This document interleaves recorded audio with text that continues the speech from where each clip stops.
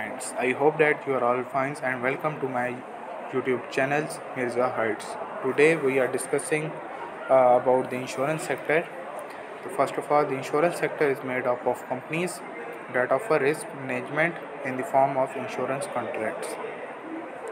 The basic concept of insurance is that one party, the insurer, will guarantee payment for an uncertain future event. Meanwhile, another party, the insurant or the policyholder, pays a smaller premium to the insurer in exchange for that protection on that uncertain future occurrence. As an industry, insurance is regarded as a slow growing, safe sector for investors. This perception is not as strong as it was in the 1970s and 1980s, but it is still generally true when compared to another financial sector. Key, the key take place. The insurance industry is made up of different type of players operating in different spaces. Life insurance companies focus on legacy planning and replacing human capital values. Health insurers cover medical cost and property or accidental insurance is aimed at replacing the values of homes, cars, or valuables. Insurance companies can be structured either as a traditional stock companies with outside investor or mutual companies where policyholders are the owners. Now, next type of the insurance is the type of insurance companies. Not all insurance companies offer the same product or cater to the same customer base. Among the largest category of insurance companies are accident and health insurance, property and financial guarantors. The most common type of personal insurance policy are auto health, homeowners, and life. Most individuals in the United States have at least one of these types of insurance, and car insurance is required by law.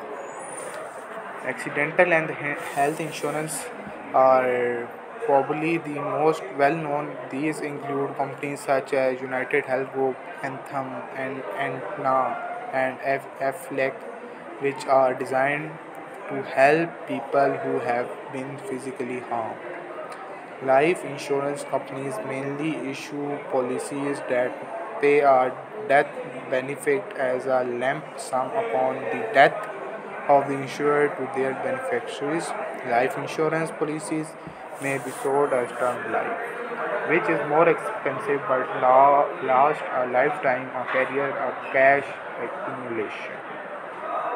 Life insurer may also sell long-term disability policies that replace the insured income if they become sick or disabled. Well-known life insurance including Northwestern Mutual, Guardian, Prudential, and William Penn.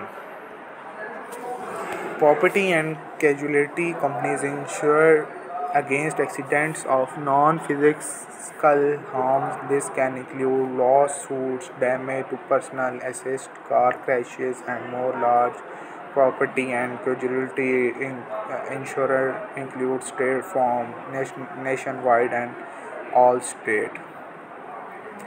Now we are discussing about mutual as stock insurance companies.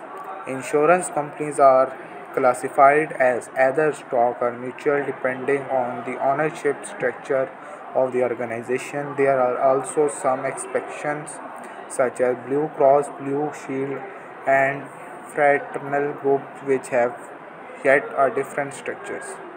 Still, stock and mutual companies are by far the most prevalent ways that insurance companies organize themselves.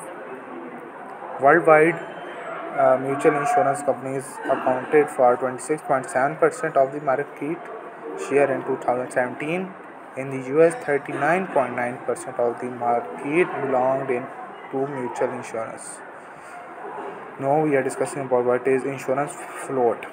One of the more interesting features of insurance companies is that they are essentially allowed to use their customer money to invest for themselves. This make them similar to bank, but investing happen to an green even greater extent. This is sometimes referred to as the float.